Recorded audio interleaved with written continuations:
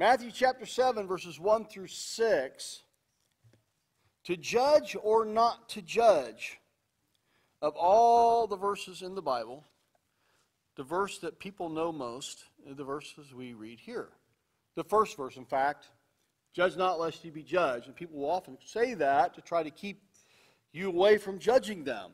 And they'll say that, and it's not what you think it means. It's not, this passage is used and abused and misunderstood and misinterpreted the whole world over. And we're going to talk a little bit this morning about what Jesus meant when he says, judge not, lest ye be judged. So let's read those verses 1 through 6. Judge not, that ye be not judged, for with the judgment you pronounce, you will be judged. And with the measure you use, it will be measured to you. Why do you see the speck that is in your brother's eye, but do not notice the log that is in your own eye? Or how can you say to your brother, let me take the speck out of your eye, when there is a log in your own eye?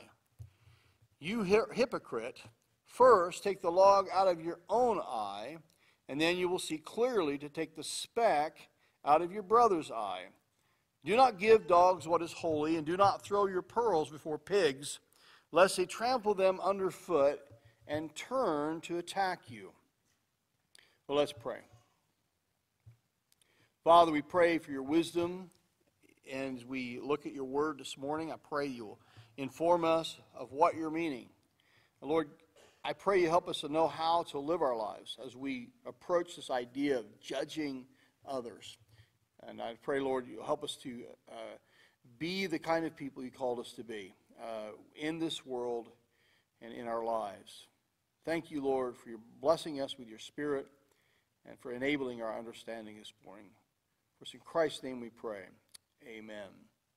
So there are 5 points I want to share with you out of this.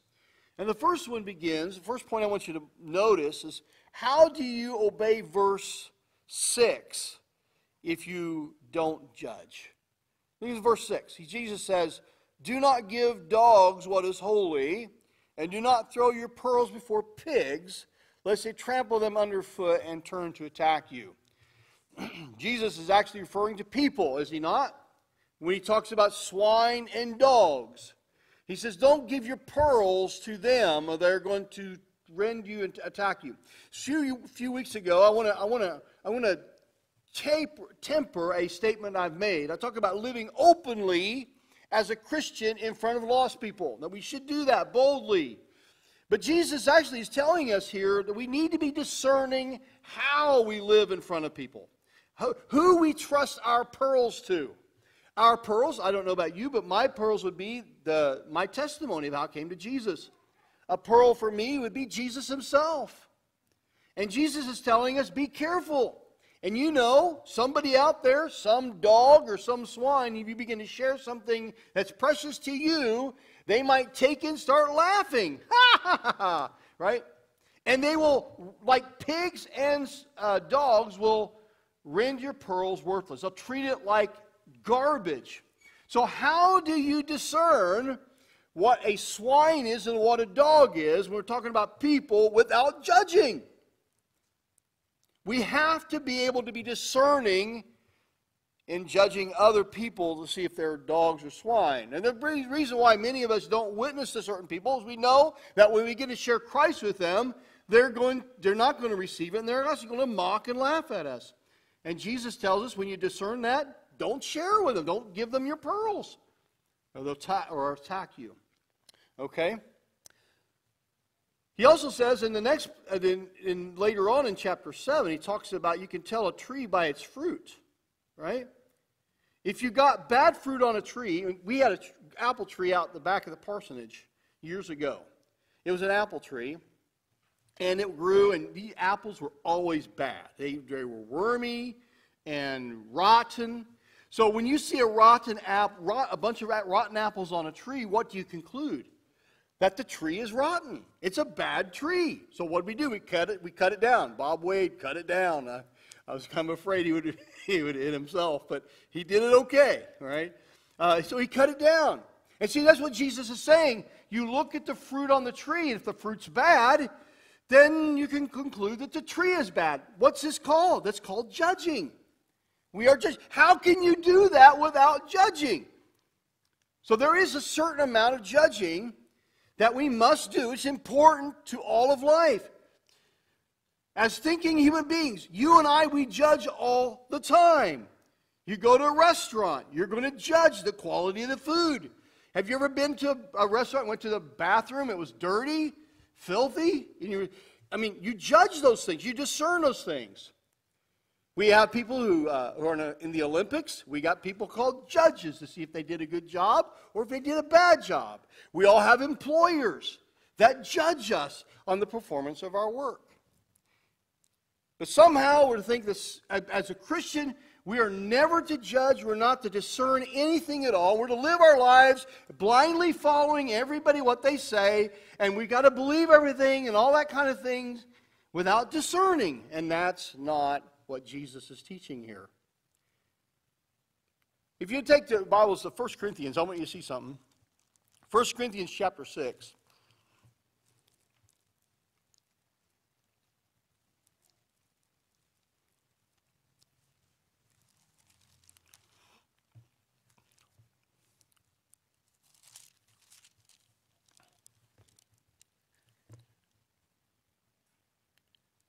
I want to show you something. 1 Corinthians chapter 6, verses 1 through 7.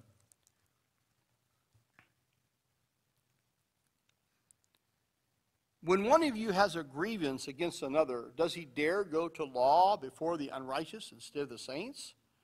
Or do you not know that the saints will judge the world? And if the world is to be judged by you, are you incompetent to try trivial cases? Do you not know that we are to judge angels?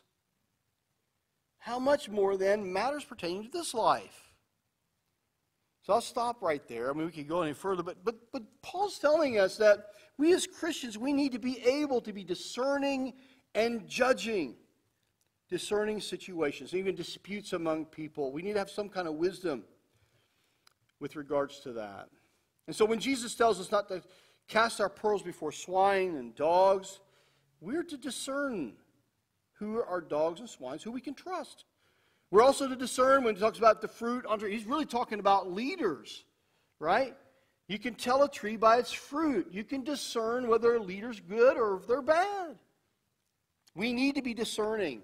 So when Jesus says, judge not, he's not speaking about this kind of. So let's look at what he says.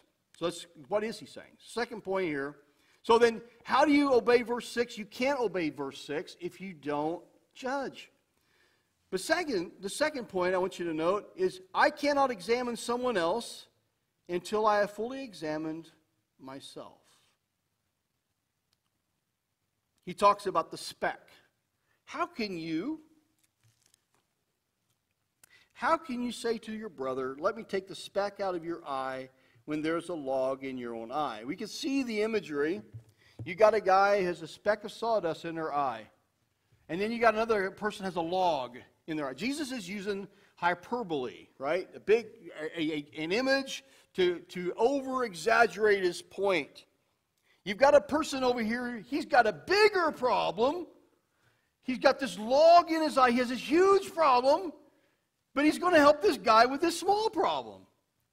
This is just silly. By the way, if somebody comes to me and I've got a speck of sawdust in my eye and they got a log in their eye, I'm not going to trust them to help me with my eye because he can't see. I'm like, wait a minute. What are you doing? Because everybody knows, here it is, this person is trying to tell me what to do, but he's got bigger problems in his own life.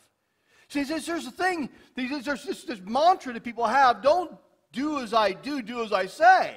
And Jesus isn't saying that. He says, you need to do as I do and as I say. I can't help you and you can't help me unless we take care of ourselves first. And that's what Jesus is teaching. We've got to examine ourselves before we can help anybody else. Because if we don't, then we're not going to be able to see clearly to help anybody else. There's the irony of those realities. And this was what was going on in Jesus' day. The Pharisees and the Sadducees, they were blind to their own problems. Because they were busy looking at everybody else's problems, they're blind to their own problems. And that's what's going on. See, everybody else is going to say, don't judge me, but I'll judge you. I'll tell you what to think. I'll tell you what to do, but don't judge me. I'm not going to judge myself. I'm not going to examine myself. Once I am humble to help myself, then I am qualified to help somebody else. The greatest contributor I can make toward the reformation of my neighbor is the reformation of myself. If I am hungry and thirsty for righteousness, I'm going to be hungry and thirsty for it, not just for my neighbor, but I'm going to be definitely hungry and thirsty for me. Because I can be the biggest liar, I can be the biggest murderer, I can be the biggest whatever, more than my neighbor, but I need help. And I'm praying for God to help me with those things. And then I can tell my neighbor, this is how God helped me. He can help you too. You see how it goes? But we can't sit there and ignore our own problems and focus on the problems of other people. And that's what Jesus is saying. When we judge, we've got to judge ourselves. We have to examine ourselves. But when we judge ourselves, I want to point out something to you. We must use righteous judgment. 1 Corinthians chapter 4.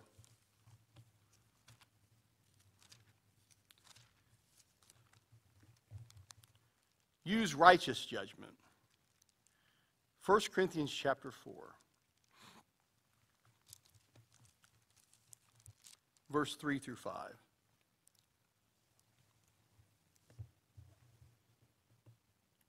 We've got to use righteous judgment. You know, we can judge ourselves about stupid things. We have these silly standards that we have that we try to attain to, and we judge ourselves over those things, and then we neglect the things that God may want us to think and worry about, right? Look at chapter 4, verse 3 through 5.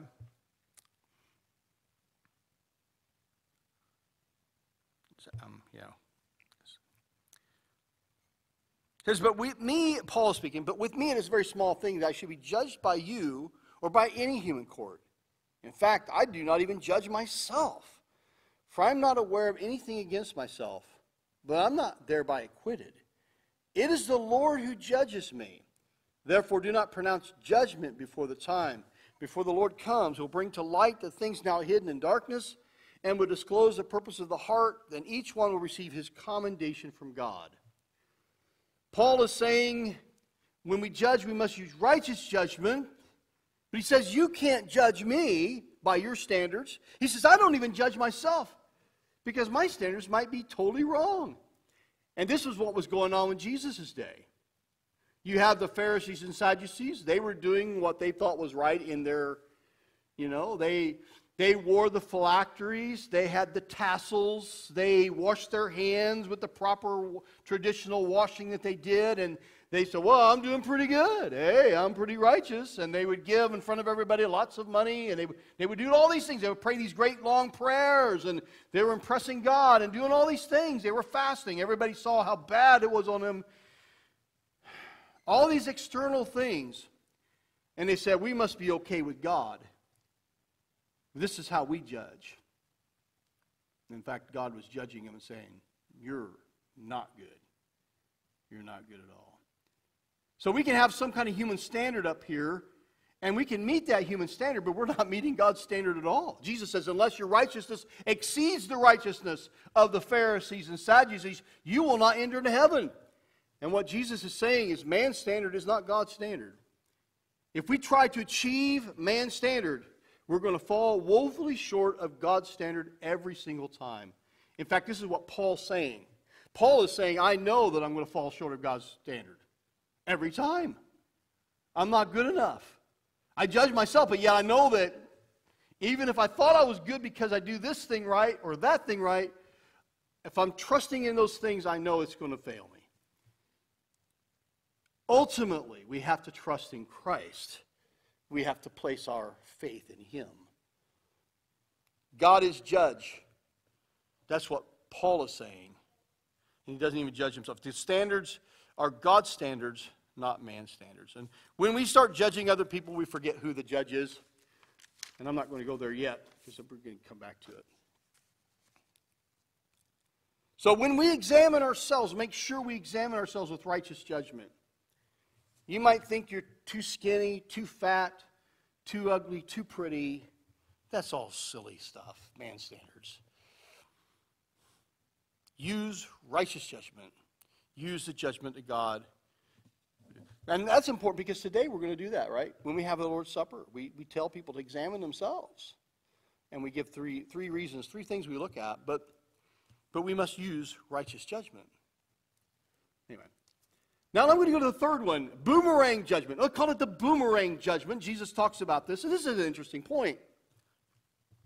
Boomerang judgment. You know a boomerang, when you throw a boomerang, I've tried throwing one, and you have to have a pretty big space to do this for it to come back. It takes a lot of space. But you throw that boomerang, and it comes back, doesn't it? Or supposedly it comes back. And this is the point what he's going to say. Verse 2, for with the judgment you pronounce, you will be judged. And with the measure you use, it will be measured to you. If you want someone to cut you some slack, then you need to cut someone some slack, right? If you want to be shown mercy, then you show mercy. What people usually want, they want people to show them grace and mercy, but they don't want to show anybody else any grace and mercy. From God's perspective, it must look pretty silly. You got somebody else that they want God to be merciful to them, but yet they're not going to show any mercy to anybody else. And Jesus is cutting through this. If you're going to judge somebody for something, it's going to be judged to you. God is going to bring it back on you. There's that idea. Remember that statement that says, what goes around comes around. And this is what Jesus is telling.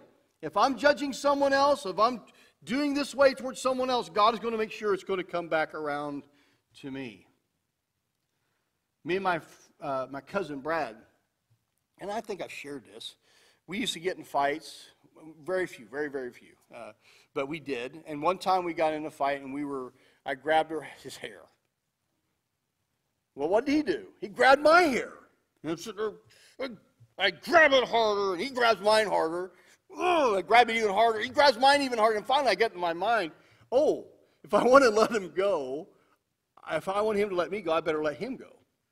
So I slowly released, and he released, and I let go, and he let go. Okay, well, we won't go there. We won't go into hair point. But that's the point. When I'm pulling someone else's hair, it's going to hurt me. It's going to come back on me. And that's what Jesus is saying. There's a show. There's a show I kind of like. I probably shouldn't. But it's called My Name is Earl. Anybody ever watch that show?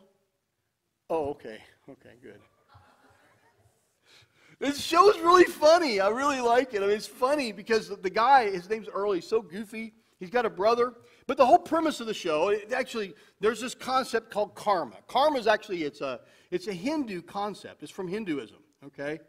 But we've Americanized it, and so it doesn't bear much resemblance. So basically, Earl, when he grew up, he was kind of a bad kid. And he played dirty tricks on people and all this kind of stuff. He and his brother did.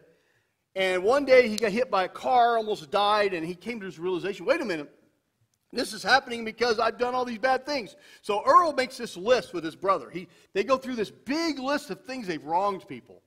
So every episode he's going to this person he wronged, and he's going to them and apologizing and seeing what he can do to make it right.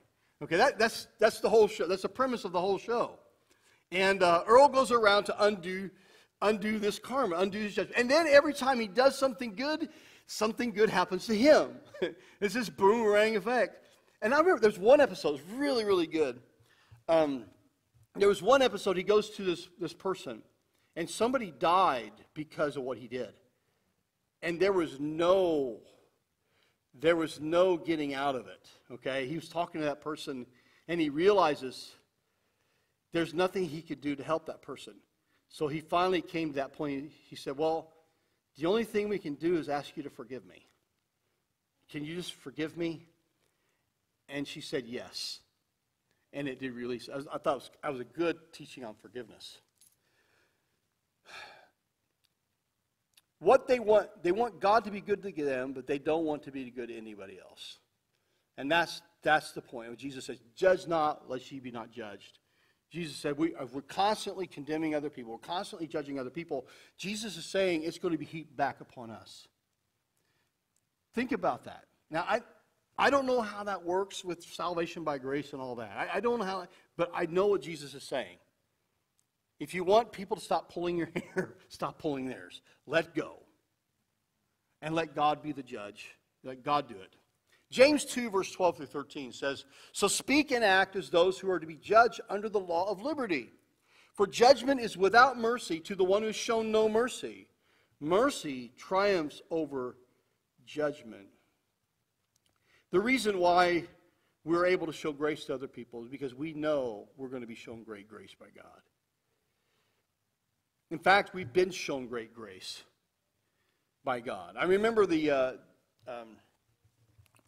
one of the preachers, Jonathan Edwards. He was up at a place, he was preaching.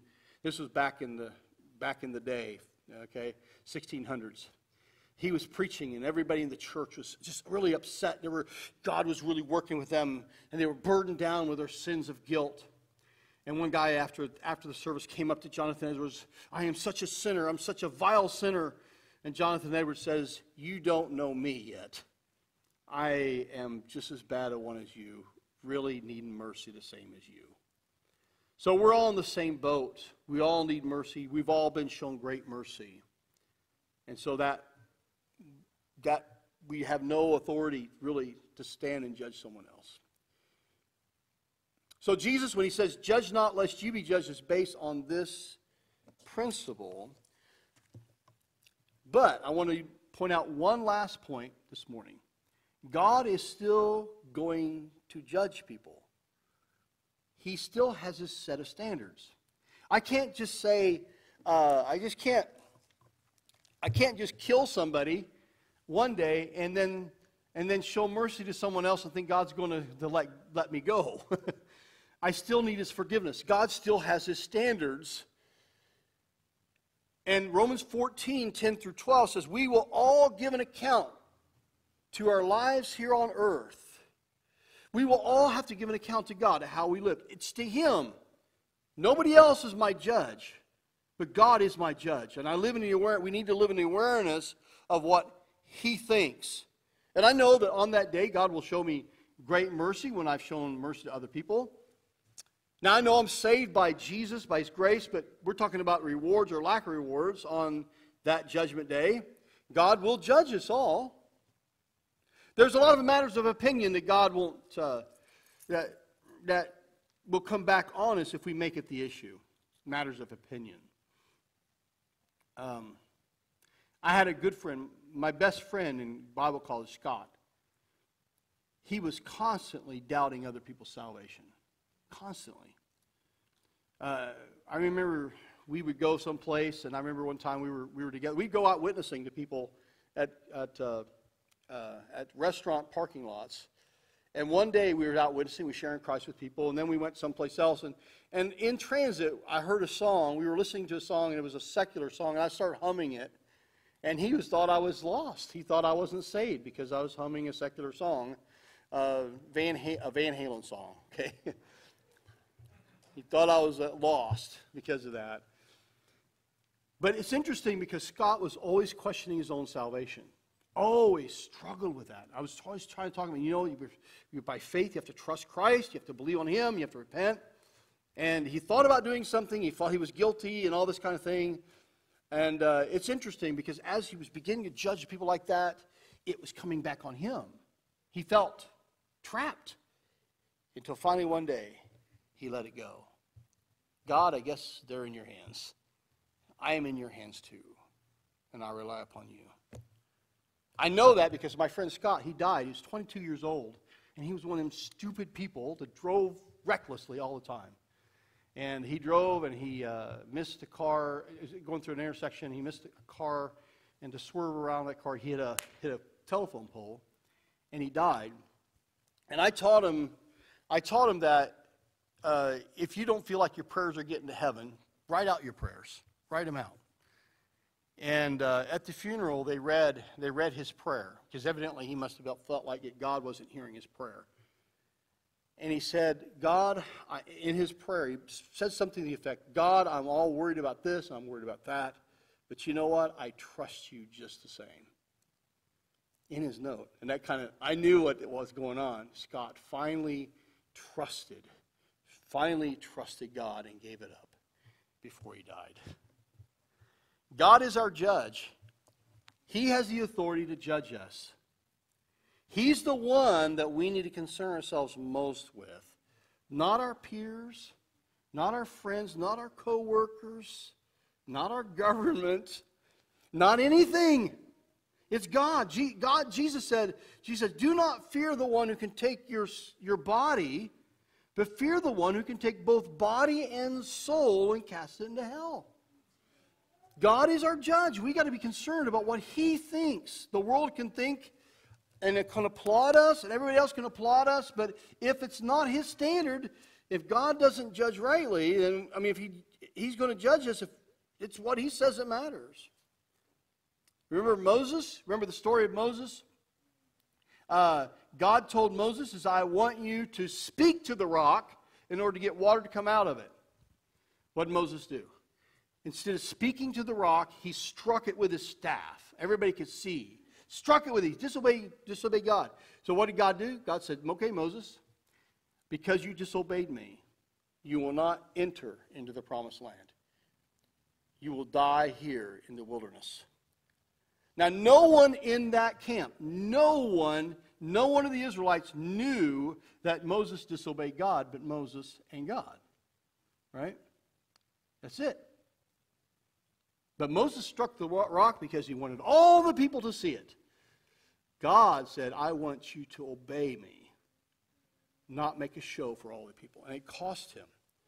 Now, eventually he did go into the promised land because he was there with Jesus on the Mount Transfiguration, but God is still the judge.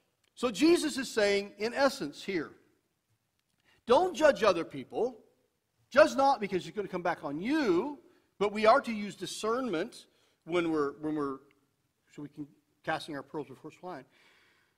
But know that God is the ultimate judge and live your life accordingly, knowing who sets the standards.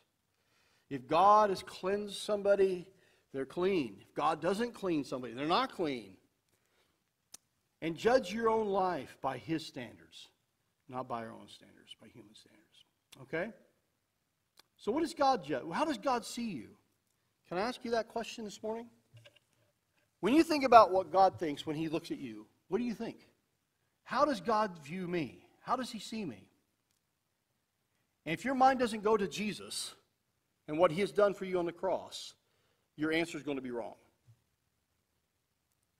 Because of what Jesus has done on the cross, he died upon the cross for my sins, it's made me accepted in the beloved. I am made acceptable by Jesus' sacrifice on the cross.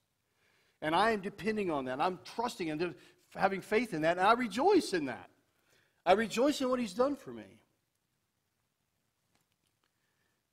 But, like many people are depending on their own standards, like the Pharisees. Now, I wear a suit this morning because this is Lord's Supper Sunday, and I like to dress up for Lord's Supper Sunday. I don't know, I just do. But you know what? God isn't going to accept me more because I'm wearing a suit or less, right? God accepts me not because I'm clothed in a suit, but because I'm clothed in the righteousness of Jesus. Hopefully, he doesn't see me, he sees Jesus. That's why we have the Lord's Supper, because that's the covenant, that's the new agreement. God doesn't see me and my sin, he sees Christ in his righteousness. That we're clothed in his righteousness, his majesty. So to judge or not to judge? If God was to judge you right now, how would you plead? Guilty or not guilty? And see, that's the problem of the Israelites. They were dumbing it down. They were dumbing the standards down so they can humanly achieve it. But God says, don't dumb my standards down, because what's going to happen is you're going to try to do it in your own self-effort. I want you to get beyond yourself. I want you to know that you're a liar. I want you to know you're a thief. I want you to know that you murder. I want you to know that you blaspheme my name. I want you to know you're a blasphemer. Because I want you to know that my grace is sufficient. I want you to call upon me to save you. I want to give you salvation, even though you deserve to die and go to hell forever. I want to give you eternal life. By your works, we are condemned. By our works, we're condemned. But by God's works, we shall receive grace and mercy and forgiveness. So what about you this morning? How does God judge? Are you in Christ this morning? Have you trusted Christ? So we're going to have an invitation. It's going to be a short invitation this morning. I'm going to ask you, if you've never asked Christ, you're not trusting in Jesus, you've not turned from your sin to turn to Him and embraced Him, this morning I'm going to ask you to do that. I'm going to ask you to trust Him. Not dumb it down and say, well, you know, I remember I had people answer me this one time. I said, they answered me, told me, well, my daughter taught Vacation Bible School. I think I'm okay. I think I did something right, you know. Well, that's not God's standard. People hold on to things and try to dumb down what He says instead of saying, God, I'm a sinner, forgive me. I confess that. Maybe this morning you need to do that. Whatever the need is, as we sing, let's pray.